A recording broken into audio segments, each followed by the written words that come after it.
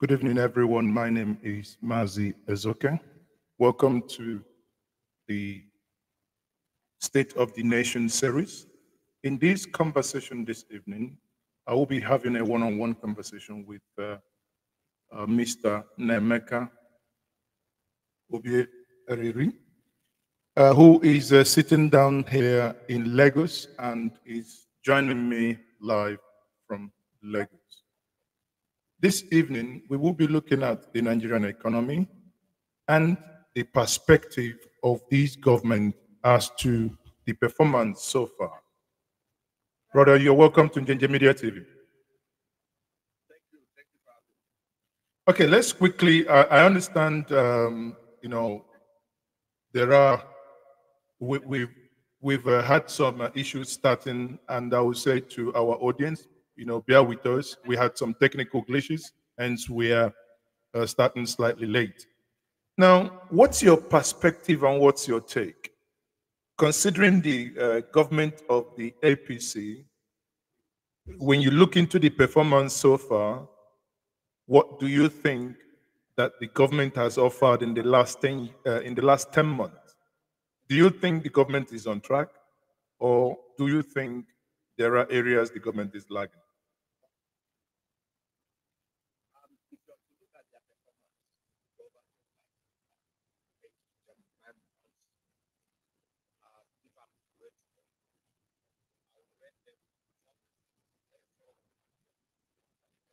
Hmm.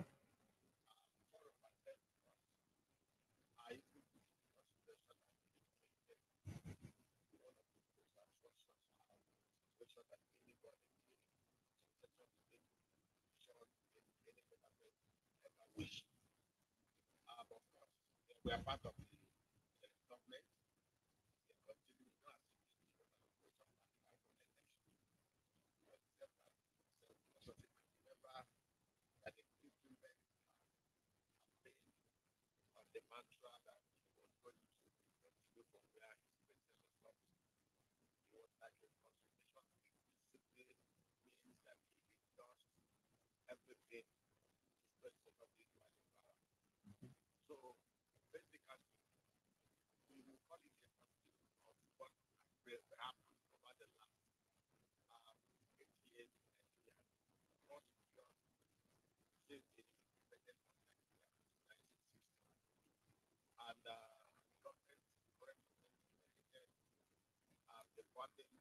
The rot, the decay that was the lot of Nigerians over the last 8 years.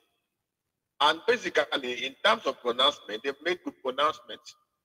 But intentions and pronouncements are different from actions to realize those intentions.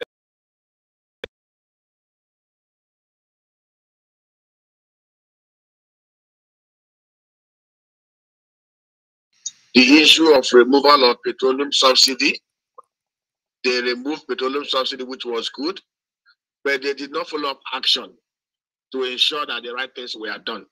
They matched the foreign exchange market rates, which was good, because before they came to power, we had a multiple exchange rate regime that provided a arbitrage window of over 300 naira that gave room to some of the worst form of round tripping and forex fraudulent activities that happened over that 8 years. I'll take you back memory lane.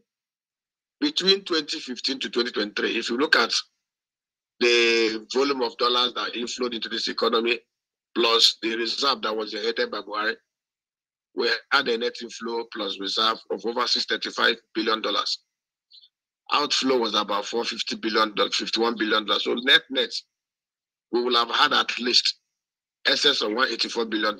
And if we were to look at it based on the simple law of demand and supply, legitimate demand and latest supply of the dollar, there's no way Naira to the dollar will not have remained at 199. But unfortunately, that was not the position that we saw ourselves. A lot of Ponzi games happened.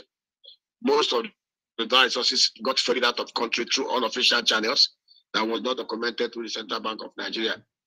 And here we are today, 23 trillion printed by way and means against the extant laws of the land, 10 trillion intervention fund thrown into the market we had excess money supply that were not used for productive purposes, just consumption. Few men sharing most of this money to the detriment of the masses. So over 10, I scored them 4%. In terms of pronouncement, in terms of taking bold decisions, they've done what most government could not do, the removal of subsidy. Of course, subsidy is still back. They were still paying subsidy because some of their actions made us to made the naira to be terribly devalued, to just an extent that every gain that we'll have expected to have made have been wiped out, because currently we pay 1 trillion naira every month, it's estimate on a subsidy. But there are things they can do to remedy the situation if they are sincere. But most unfortunately, their body language, their pronouncement are not matched by their actions. We will have expected them to cut cost of governance by 30%, by 50%. But that is not the case.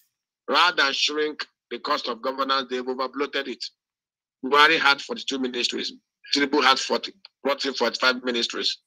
They will have multiple SSA positions that are conflicting.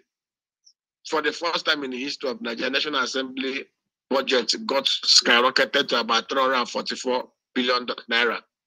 167 billion naira squandered over 8 months. 17 billion as relocation allowances, 40 billion for purchase of SUVs, and 57 billion for rice palliative that they didn't even share to most of their constituents.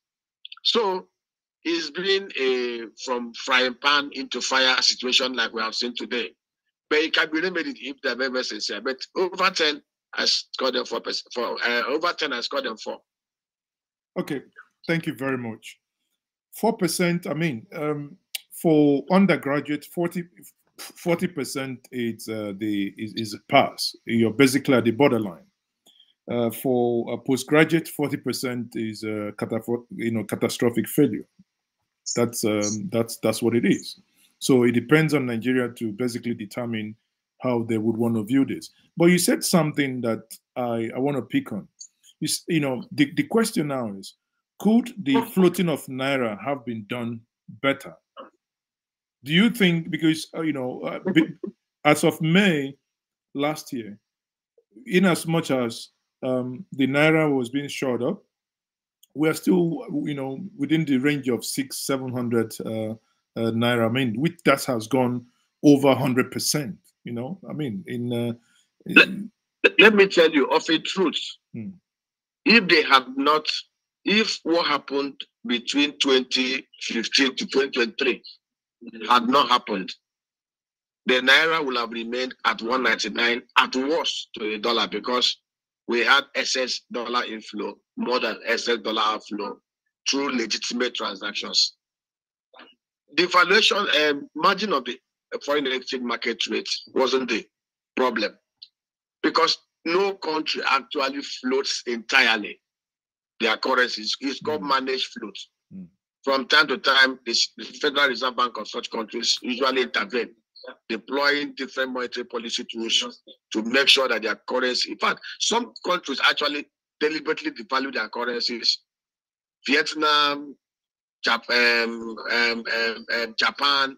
China sometimes allow their value of their currencies to be low, because it will make them to export more. It will make their exports cheaper, because most of those economies are very productive. But the challenge we had was that we weren't producing anything. Our major forex earner, the crude oil resources, over the last 8 years, we've had a situation where over $22 billion worth of oil resources are looted on an annual basis, based on even the report of the oil czar, the NMPC. Now, basically what they will have done, before they even announce the removal of any management of floating the currency, they will have ensured that we have enough reserve, enough liquidity to be able to fight off activities of speculators. That's number one. Number two, the monetary policy rate of 22.75% that they increased recently is something they will have done from the first day. They will have increased that MPR as at that time. And number two, they will have blocked the leakages. 60% of the demand for the dollar is criminally driven. They will collect FAC, they will collect Jack, and they will begin to pursue the dollar. If they have sincerely taken the step to say, okay, we're going to ban use of dollar cash in Nigeria. Any dollar usage of dollar cash above $1,000 will attract 2 years imprisonment without option of fine, and amend the relevant laws to support this. And they remove the bans that they removed 8 months after in such a way that people can bring in their dollar at whatever rate that they want to bring it, and they sell at whatever rate. By now, we wouldn't have been where we are today. If they have also taken urgent measures to have said, see, nobody outflows dollar out of this economy without it being documented in such a way that you cannot just buy dollar from the black market and then work with the cowboys in the deposit money banks to take it out of Nigeria without it being recorded. So there are many measure steps they will have sincerely taken, to stop the leakages, to stop the criminal demand for the dollar. And when people see their sincerity, you will have seen a lot of diaspora inflows.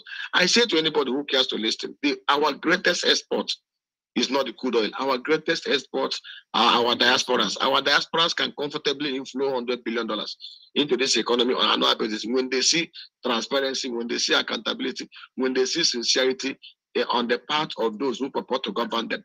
I would have expected them to have cut cost of governance. I would have expected them to have said, okay, presidential fleet, 11 out of 11 aircraft, 7 sold, only return 4 or 3. I would have expected them to just do what Yar'Adua did. Amend relevant law, declare their assets and liabilities publicly, and the get National Assembly that is very pliant to amend the law. So, okay, going forward, every public office holder must declare their assets and liabilities publicly.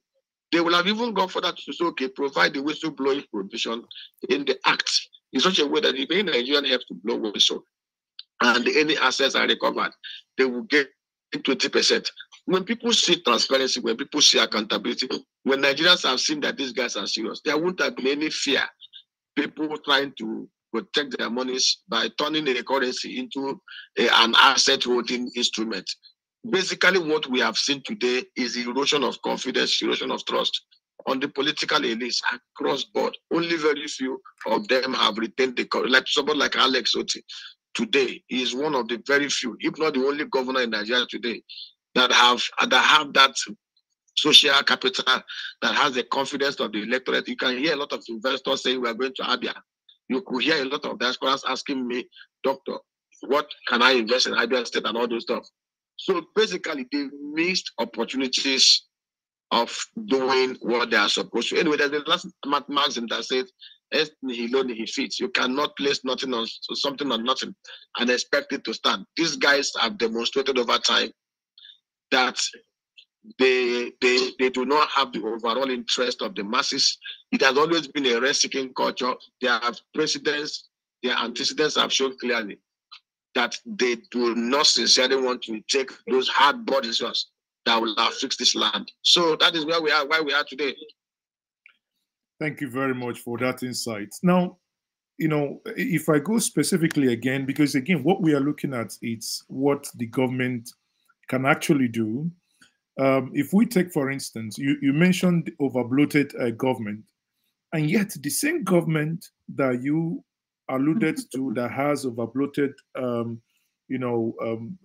appearance of overbloated government is still saying that they have started the implementation of Orasanya's report.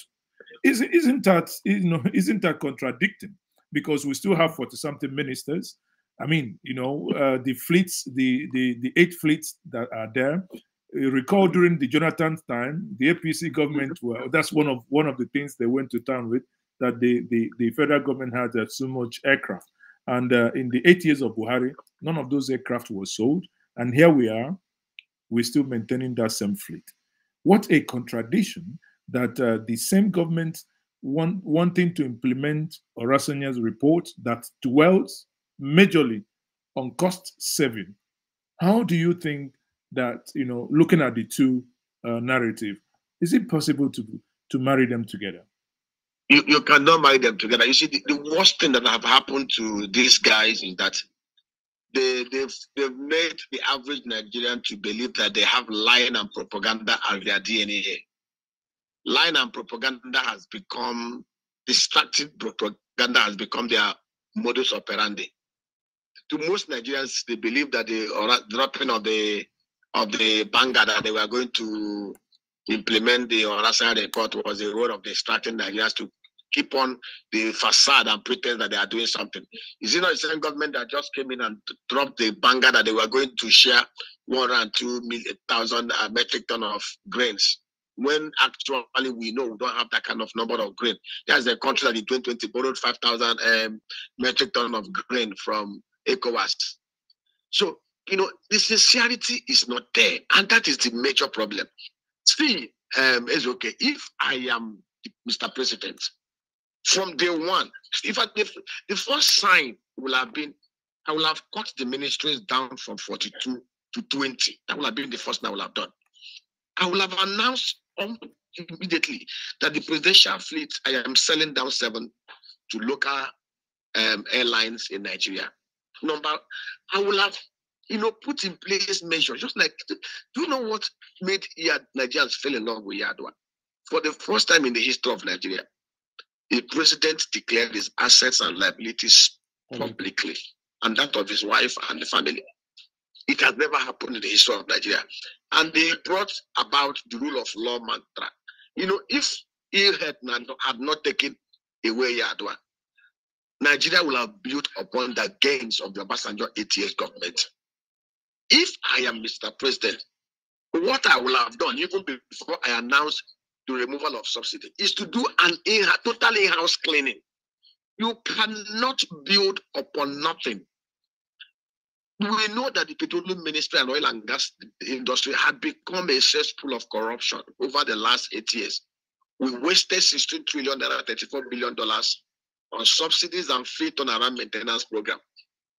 A serious government, a government that wanted to win the confidence of Nigerians, will have said, I will institute probe to find out what happened to those monies.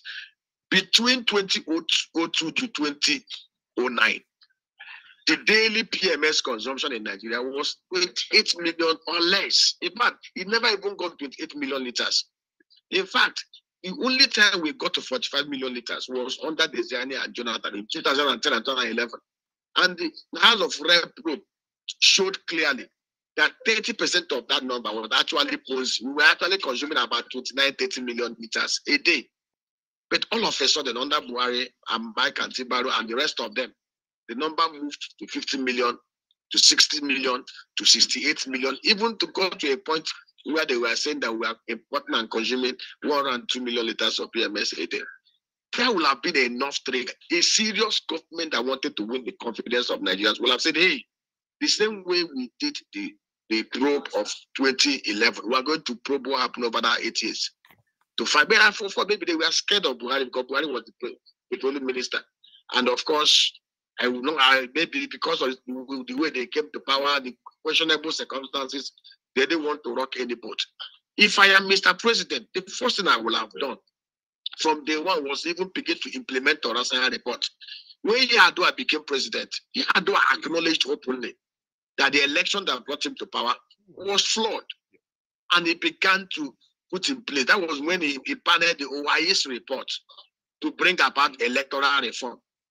If the same circumstances was the circumstance that heralded the emergence of the current president, if there was that sincerity, the first thing he will have done, oh, hey, there are questionable circumstances beyond this. I am going to just do like Yar'Adua to implement wholly the OIS report. There are 1,000,001 things the president will have done that will have boosted the confidence of Nigerians. We will have even said those refineries that Obasanjo privatized in 2007, which was erroneously and fourthly reversed by Yar'Adua. He will have said quickly, I am privatizing these refineries. I am doing this, I am doing that, even before the moving subsidy. In the next 8 months, people will start seeing white petroleum products. A lot of things will, in the issue of security, he will have said, okay, the current security architecture is not working. We have wasted $27 billion without fixing it. Where he will have announced, we are reverting back to the security architecture we had in 1963, 1960, where the communities and the municipalities will control their security and ensure that their lives and property are protected. He will have even consolidated on the executive order of Buhari by saying local government will be made to be autonomous. He will have unleashed EFCC.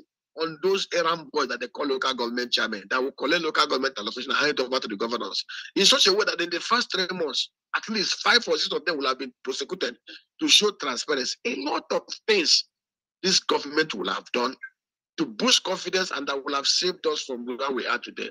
But they didn't do it.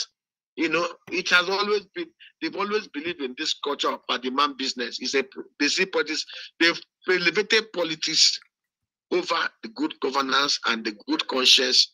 And that is where we are today. And it's enough time for what is happening today in Nigeria. If these guys are sincere, if they decide to quit politics, there's enough time for them to redeem the situation. They have 3 years to call the past. It is not yet late for them to do some of this honest that Yar'Adua did. It's not late. You know, you're talking about that it is not late to do the honest things. If I take you back, for instance, Yar'Adua, you highlighted it. Yar'Adua openly, you know, declared his assets, made a copy of his assets, you know, to the press. Now, here we are. Buhari took over, even when he campaigned that he was going to do the same, he didn't. And here we are, a man who didn't promise that he was going to do that. Now, he hasn't done that. Are you aware, because I have asked people, I haven't read where it's been done. I have not read where they said the president has declared his assets, even if it's the normal secretive way of doing it, then he has submitted it statutorily. Are you aware if that is done? I am not aware, but you know one thing that shocks me?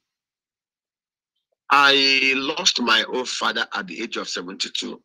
He was a very strong man, 6'2", very strong man, a soldier to the core. But do you know what happened? While my dad was alive, I remember even when he was 69, 70, he had to give up most of the things he was doing just to enable him rest with his grandchildren. Any man that have crossed 70 should be conscious of life after here and should even devote most of his remaining life. Because most of us are either Christians or Muslims, and we believe in afterlife. We believe in a supreme God that will judge us. Either we'll go to hell, or we'll go to Ajana, or we'll go to hell, we'll go to heaven, or paradise, or we believe in it. So I expected a 70-year-old man plus to have what is in life. See, it has always been the life ambition of Mr. President to be president. He had worked for it since 2004. And fortunately, God allowed him to be president. I wouldn't say God, he got himself to become president. Do you know what it will have been or what it will have amounted for to if the guy had gone ahead to destroy every doubt that people had about him by doing some of this are not big deal. Declaring your asset liability publicly, Yar'Adua was very sincere. And that was the reason why Obasanjo supported him, because Obasanjo looked around. Of all the governors of his class, it was only him and Peter Obi that distinguished themselves as men of prudence, of men of integrity, of men who left reserves, who did not steal their state resources. So between him and Peter Obi, it was the turn of the North. So Obasanjo did not even waste time picking him to support him. So, you know, I sometimes I sit down and I begin to imagine, do these guys understand that there's a life after here? You saw what happened to that good man, our brother Herbert Wigwe. Herbert was a man of the people. Herbert lived a good life. Herbert lived an impactful life. You could hear the testimonies everywhere. Herbert went extra mile. He saw what he was trying to do. Wigwe University to make it like Harvard. That is a 57. Herbert wasn't even 58 when we lost Herbert. At 57, Herbert was already thinking legacy, doing legacy things that will immortalize his name.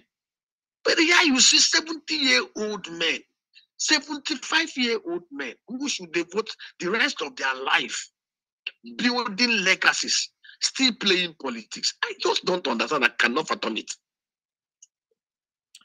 Well, it's indeed a tragedy. I will take you to this. You know, we've been, you know, they've said that the Port Harcourt refinery was being tested. And we had expected that by now the Port Harcourt refinery would have started working. Isn't that an aberration that up till now, none of the refineries are working? I mean, sometimes I don't know if you think like this, that I found it so hard to believe that Nigeria, a nation so blessed with oil, cannot refine an oil, cannot refine oil that it can use. I say you have a well in your house, you dug the borehole, yet you cannot extract the water to even use and bath, and you go and import water to bath. So, what's happened to the refineries? Let me tell you, you are even talking about. Is it not shocking? The first refinery, 60,000 barrels, was done by Tafawa Balewa. In 3 years, he started and completed it. The second refinery, the Warri refinery, 125,000 barrels, was done in 3 years by Gowon. The second one, Gowon and Obasanjo, between Obasanjo, Gowon and Babangida, over a period of 1972 to 1986, 14-year period, 3 brand new refineries were built. 3 brand new refineries were built in 13 years. In 24 years, we could not repair those. No, but kudos to Obasanjo. Obasanjo, after 6 years, saw the profligacy, saw the uselessness of allowing that refinery to be under public sector arrangement. He decided to concession 60% of the shares of those refineries to the Blue Star Consortium of Aliko Dangote, and the rest of them. But for whatever reason, Yar'Adua came to power and they misadvised him, and he ruled back. If that privatization had not been reversed, by now we would have been refining everything we consume here in Nigeria. Buhari came into power and he even asked rhetorically, where is the subsidy? 8 years, the man squandered. He was petroleum minister, he was commander-in-chief. The first thing that happened under him was that crude oil that was at average of 2.5, 2.6 million barrels a day came down to less than 1 million barrels. Yeah. Under his regime as petroleum minister, crude oil was being stolen, like sweet. The GMT of NNPC told us clearly on national daily that we lose $1.9 billion worth of crude oil every month to thieves, inefficiencies, to losses. And the most unfortunate thing that for those 8 years we were losing those oil, nobody was arrested, nobody was prosecuted. The Auditor General report of 2018 showed that 2019 showed that there was a record of 107 million barrels of crude, 10.4 billion that could not be accounted for. So you see, and these guys keep on awarding contracts, keep on incurring losses under normal circumstances, where there is sanity, where people are sincere, where people love and fear God. What is there in building a refinery? If you privatize those refineries today, as we are talking now, tomorrow they privatize those refineries to private sector investors. In 18 months or even in 1 year, those refineries will come through. I have a guy that worked in those refineries. The guy told me that with $500 million, sincerely, bringing back those who built those refineries to repair those refineries will start functioning very, very well. Now, are you aware that South Africa, that does not even have 5% of our crude oil volume, have refineries that combined capacity of 504,000 barrels a day? Totafina Health, Chevron, the oil IOCs have refineries in South Africa. How come they don't have refineries in Nigeria? The first refinery that was built in this country was built by Shell. So the truth is, these guys are not sincere. They see the petroleum industry as their slush fund. If they are very, very sincere, look at Nigerian liquefied natural gas, LNG. LNG is owned 51% by private investors and 49% by NNPC. It is one of the most profitably run PPP enterprise in Nigeria. And they pay billions of dollars dividend annually. What stops us from divesting federal government shareholding in NPC down to 49% and allow private sector investors? Because you know they do it. Those private sector investors will not employ you based on your color or your religion. They will employ only capable people. Just like in LNG. The board and management of the NNPC will no longer become based on nepotism or who you like or who you don't like. It will be based on competition. Staff that will work in NNPC will not be employed based on where you come from. It will be based on competencies. And I tell you, if they do it in the next 3 years, the volume of investment that will come into the oil and gas industry will be so massive that we'll begin to wonder what happened. These guys know the right thing to do. You know, some of us are tired of complaining. They know the right thing to do. But selfishness, greed, penchant for criminality will not allow them to do it. It's not necessarily about complaining, you know, because when, you know, one of the questions I wanted to ask you to pick your brain on is, I look at it, I say, we were told that we now pay fuel subsidy. Recall that on May 29th, Adley, the president said the subsidy is gone. And the media warriors and the media vuvuzulas went to street to tell the world that they have removed fuel subsidy. And here we are paying fuel subsidy. Isn't that criminal? I mean, if it is not criminal, I don't know what else that who can call that. It's estimated that we spent over R1 trillion on. Let me tell you, the landing price, the FOB price of a liter of gasoline, which is PMS today, offshore Lome, is 69 cents. If you use the official exchange rate of about 1635 to multiply it, FOB offshore Lome is about 1,200 and something naira per liter. That we are still buying it at this number simply means we are subsidizing even more than what we are paying as PMS subsidy. And we are subsidizing it because of the forex, the valuation of the naira. See, we've come up with a novel idea of how they can also solve this problem. But they won't do it because, see, we also came up with a suggestion. All over the world, productions are subsidized. You don't subsidize consumption. You subsidize production. If you look at the refineries that we have in Nigeria today, the Warri refinery has capacity to refine 125,000 barrels of crude every day. The Port Harcourt refinery has combined refining capacity of 210,000 barrels a day. The Kaduna refinery should be scrapped because it uses the Venezuelan heavy crude. It would be stupid and silly for anybody to be telling us that we want to be importing crude oil from Venezuela to be refined in Kaduna. They should scrap that thing and sell off the metals. Then, if we decide today, NNPC put the refineries into a special pocket, call it SPV, and they sell 80% of those shares to private. I'm not asking you to get foreign investors. There are local investors, the downstream oil operators. They'll buy up those 80%. Of course, with a promise that in the next 2 years, the 50% will be sold to Nigerians and it will be listed on the floor of the exchange. Let me tell you what will happen. Those private investors within the next 22 years will collocate additional 160,000 barrels of crude oil in that same location, either Port Harcourt or Warri. And let me tell you what will happen. Under a defined cost plus margin arrangement, to produce crude oil in Nigeria, maximum is about $31. To refine a barrel of crude oil, it costs about $10. So it's $40. If you are even allowed the operators to make 30% margin, it will be $13.30. That is $53. That is total cost. Subsidized production, total cost plus margin is $53.30. If you use official rate to multiply it, production plus a margin of 30% is about 520 naira per liter of any of the petroleum product, either PMS, diesel that is now selling at 1,700. Now, by the time you put on the logistic cost of moving it from the refineries to the depots to the filling stations, just add 200 naira.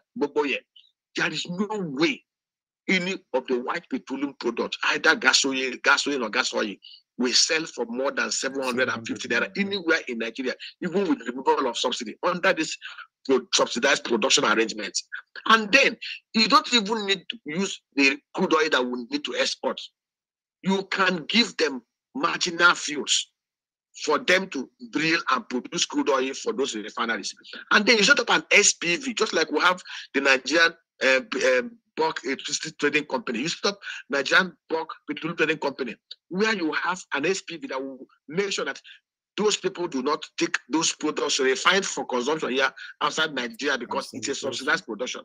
That SPV now should be made up of members of independent petroleum marketers, members of NUPENG, NLC, TUC, Nigerian Power Station, in such a way that every of these products, if you refine 495,000 barrels of crude in Nigeria, it will meet our honest daily consumption of not more than 32 million liters a day. But we even have excess. The truth is, these are creative ideas, creative concepts that have worked elsewhere. But these guys are not interested in things that will work. They are not interested in things that will add value to the life of the people. They are not interested in things that will build collective prosperity. They hear us say this is every day.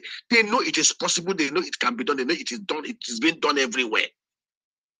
But they won't do it. Nigeria can actually produce over 3 million barrels of crude every day. We can sell off our OPEC quota of 1.7 million and then refine it for that thing. We will control the whole sub-Saharan African market in terms of white petroleum product. We can ramp up our reserve to about 40 billion barrels. They know. See, let me tell you, we don't even need Shell or Chevron or IOCs to bring in investment. If we provide transparency in the whole value of oil and gas sector and decide to float diaspora bonds or diaspora equity-linked instruments to bring in $100 billion annually, most diasporas will subscribe to it. Correct. Because it is transparent and they know why will a doctor who earns $1,000 every year in America put his monies in an American bank where they will pay him interest of 1% when he can buy a 5-year debt instrument, a 5% debt, coupon debt instrument that is used to drill oil in Nigeria that will help bring prosperity and job in Nigeria? They will prefer to invest there. But the truth is, those who purport to govern us, those who purport to rule us, they know this. Let us not deceive ourselves, because even if they don't know it, we have been saying it. I've repeated this thing on our rise on channels. If they are very sincere, because some of us will not even want to work with them. That's the truth. Because you cannot. I don't believe in dining with the devil with a long spoon. Don't even try it. Take the template. We'll consult for them at arm's length. Show them what to do, when to do it, and how to do it. In 3 years, this place will be oasis of prosperity. In security, today. We have spent $27 billion. There is no security in Nigeria. Now, the same president said that he was going to recruit youth. Now, an idea came to my mind. So what happened in Kankara, in Kaduna State? 280 pupils abducted by bandits. Imagine if the communities had vigilantes in the community that are fully armed with AK-47, with armor tanks. There's no way those bandits will have had their easy way. Now, what do? We can decide today, based on the same philosophy of Mr. President. We have 8,809 electoral ward in Nigeria. In every electoral ward, you recruit 200 youths. Train them in the army, but not in case of where you train them and you post them outside their community. The army will train them. They will call them, they can call them paratroopers, part of the army. They can call them whatever name, but they are part of Nigerian army. But they are not going to be posted out of their community. You train them in every out of the 8,809, in each of the 8,809 electoral wards. Train 200 youths in those electoral wards. Give them AK-47. In every local government area, provide 2 armored personnel carriers. Innocent can produce it, and in a very cost-effective manner for them to use. If you have 200 paramilitary or military trained youths in their own electoral ward with AK-47. Then in every local government area, you have 2 armored personnel carriers, and they have drones, and they have communication gadgets, and they get their communities. In 6 months, you will look for bandits and terrorists and unknown gunmen in any part of Nigeria. You will not see them. And these things will not cost anything more than 7 to 8 trillion naira, which we can even borrow. Even if they want to print, let them print it to do this. And if we were able to provide security of lives and properties using this novel arrangement, Nigeria will be secured. I don't believe in state police giving some of these fraudulent governors control of police. See what they did with our police, and imagine what they will do when they have their own police. bring 200 youths from every electoral ward in Nigeria, train them as part of Nigerian army, but post them in their own electoral ward to protect their people, hand them over AK-47 under the Nigerian military command. And let's see how Nigeria will not be secured. Well, I mean, that's a very noble idea. But you know, to the question that I want you to you know, pick on this. Is this act of paying subsidy not criminal? Because there is no budgetary allocation for this. So how are we getting the resources? No, NNPC is a limited liability company on paper. Of course, it's 100% owned by the federal government of Nigeria. They can actually expense it and call it whatever name. They can call it under recovery. As a limited liability company, they can make losses. They can make profit. Remember, it is as a that is why I said the PIB, the Petroleum Industry Bill, is a flawed bill, because NNPC can actually, if they decide that, remember there was a time towards the end of Buhari's tenure that NNPC was not even paying any copper into the federation account. Yeah. Remember there was a time there was even a month they did not pay anything, because they're a limited liability company. They are owned by the federal government of Nigeria on behalf of the federation, 100%. So even if they decide to, if they declare a law, there's nothing that's coming to, there's nothing you can do. That law is flawed, and that is why I said we need to divest federal government. If we want NNPC to work like the British Petroleum that declare annually over $25-30 billion profit, if we want the NNPC to work like the Nigerian National Guard that declared billions of dollars dividend, even after paying all the royalties and taxes, we need to divest Nigerian holding in that. In NNPC is about $62 billion. Even that divestiture, we have about $2 billion coming to the federation accounts, seriously, which will even help us to show up liquidity against the forest volatility we are having today. Okay, let me take you back. Let me take you back to the issue of money printing. Wale Edun yesterday said that Buhari's 8 years of printing money without productivity cost the inflation that the inflation that we have today. Now we have had stories where the previous government's been blamed for the quagmire that we found ourselves in. The former central bank governor Godwin Emefiele is behind bars, being investigated as we speak. Now, some school of thought say between 26 to 32 trillion was printed. Question is, why are we now blaming the central bank, blaming every other person, but nobody actually questions the person at the helm of affairs, that is President Muhammadu Buhari, for authorizing those printing? Let me tell you, in South Africa, the former president, what was that his name again? Jacob Zuma. What was the name of that? Jacob Zuma. Jacob Zuma. Jacob Zuma was tried and docked. Nothing happened. The heavens did not fall. You know, it's even laughable. Anyway, it's a Nigerian political thing. When this APC came to power, they were chasing only Teziani and the Dasuki. They forgot that there was a commander-in-chief that would have been brought in for questioning. They forgot that we are other actors. Of course, there's always the poster boy that they will use to do propaganda. Now, Emefiele is not blameless, but I can tell you, Emefiele is just one of the boys.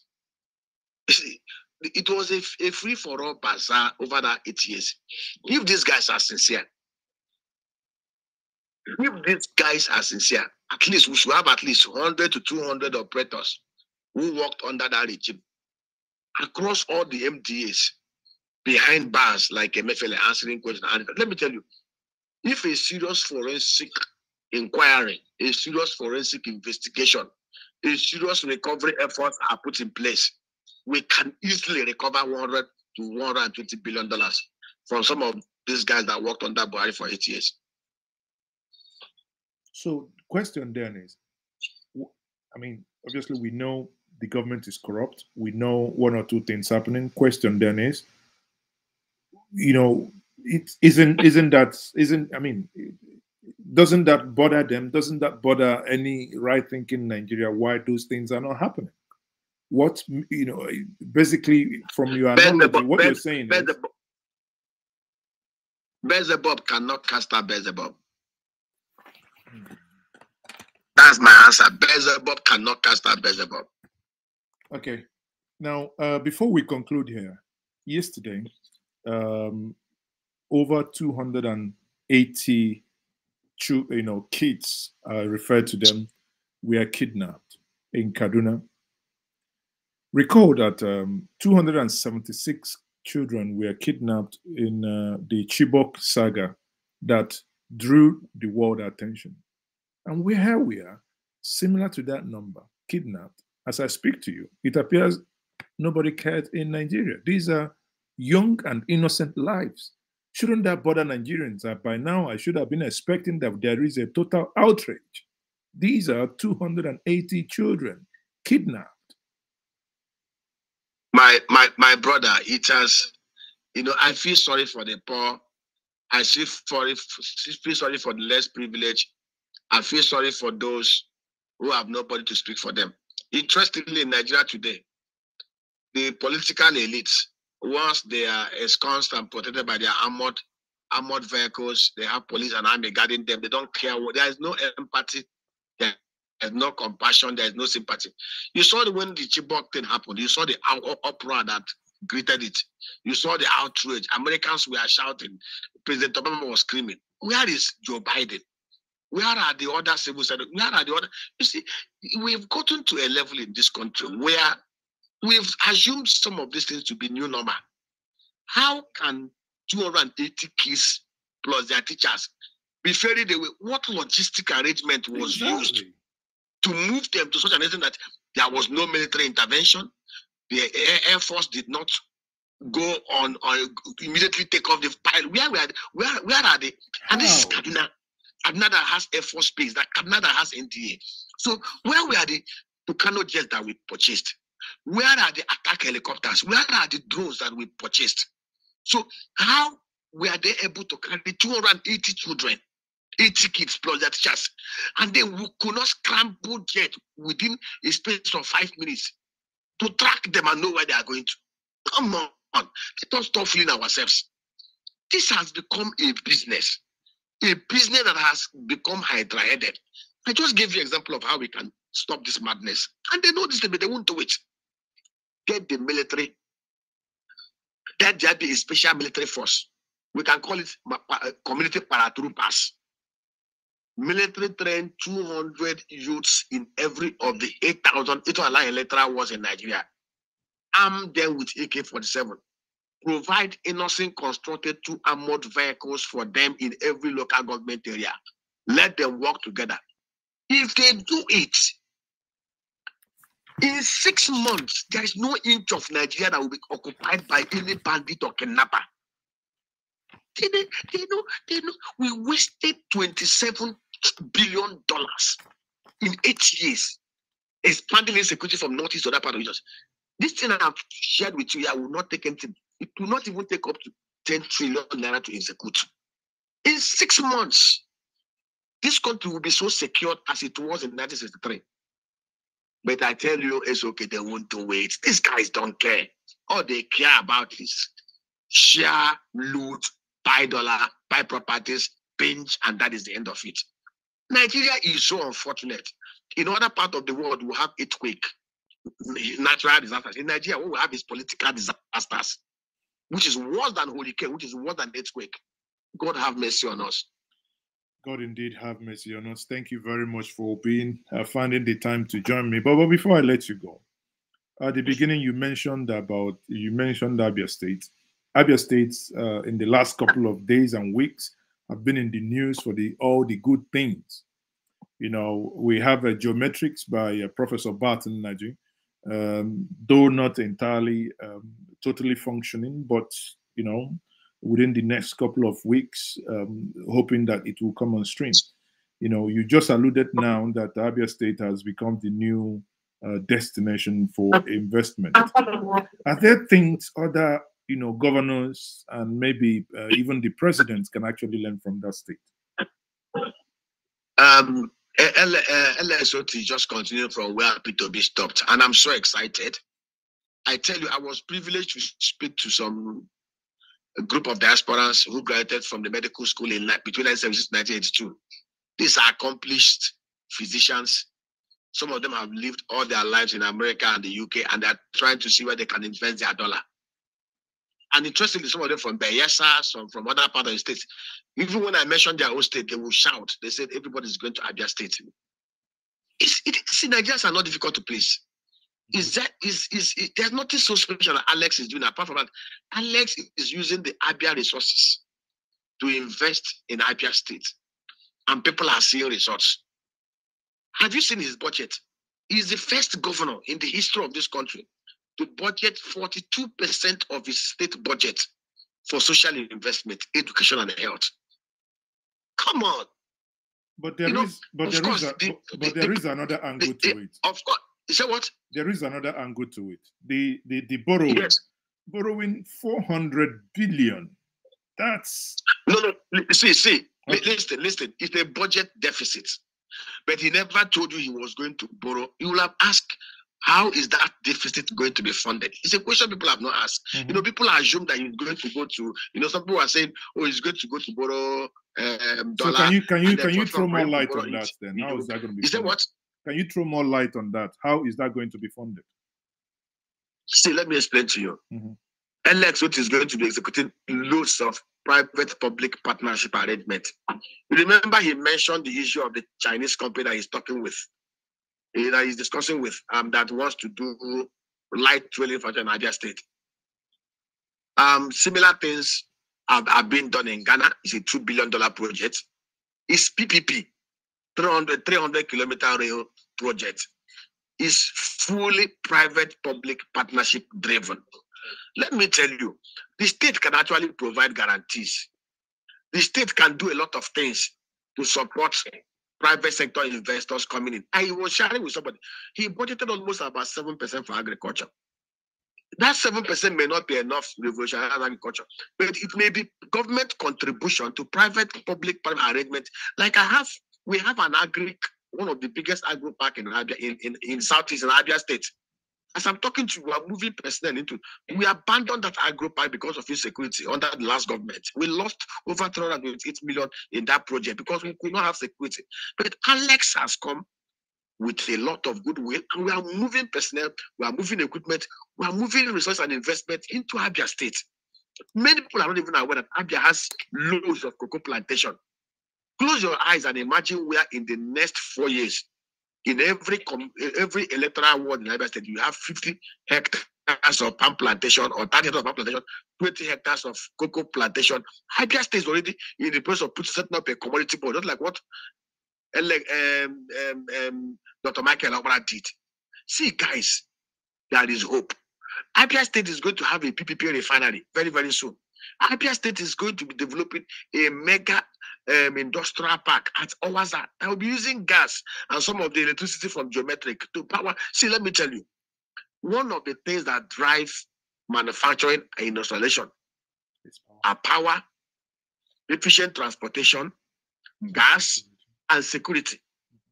LXOT is poised to bring about the infrastructure revolution that will bring investors lining up. And interestingly, he has one of the best advisory group, global advisory group. Okonji-Iweala is part of it. Professor Ndubisi is part of it.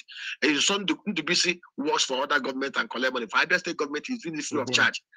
Yeah, LX has goodwill. Some of us are offering our advice services free of charge. Some of us are bringing investors into Abia State free of charge. It's our part of way of showing appreciation to one man that decided to follow a different path than follow the criminal part of what happened before him. I can see that you're quite excited about Abia State. Within last week, I had a conversation with the former Commissioner for Information, and he actually said that some of the roads being done were the roads attracted by his predecessor. Like the Port Harcourt Road, and they are not being given credit for the attraction. Ezeoke, government is a continuum. Somebody governed the state for 8 years. The records are there. They brought Czech Republic. They brought Mr. Biggs. They brought Domino Pizza. Did they not indicate, tell us what they brought? It's okay, let us talk politics. Please, we have moved from the realms of governance, politics. We are in governance now. There's a governor in Nigeria State that is going to govern. The past is past. Come back 2027 and you will see the records.